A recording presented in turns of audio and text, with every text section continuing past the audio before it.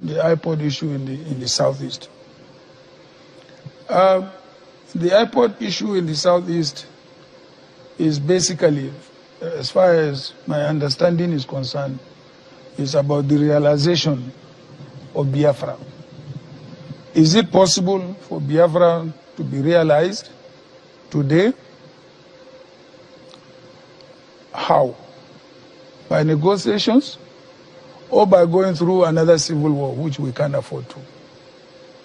So I believe we should be able to negotiate with the agitators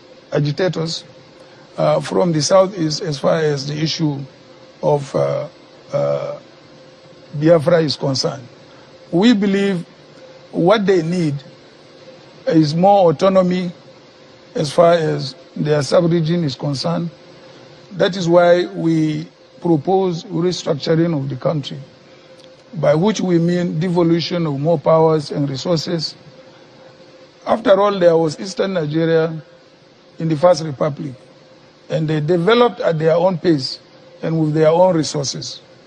So I see no reason why a middle-of-the-road solution, in other words, restructuring, devolution of more powers and resources, should not be a solution to their various agitations.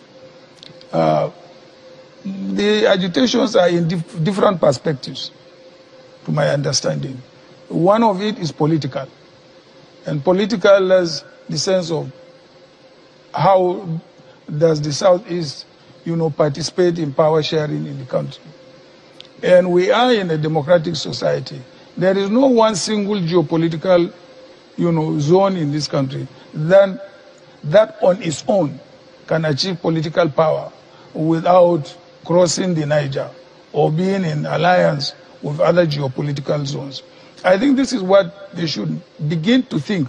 Okay, how do they partner with other parts of the country to secure political power, for their own interests or to protect their own interests? I think these are the way to go as far as the agitations for IPOB is concerned. I don't know whether my running mate has something to add, being also from almost about our neighbors, to the Southeast.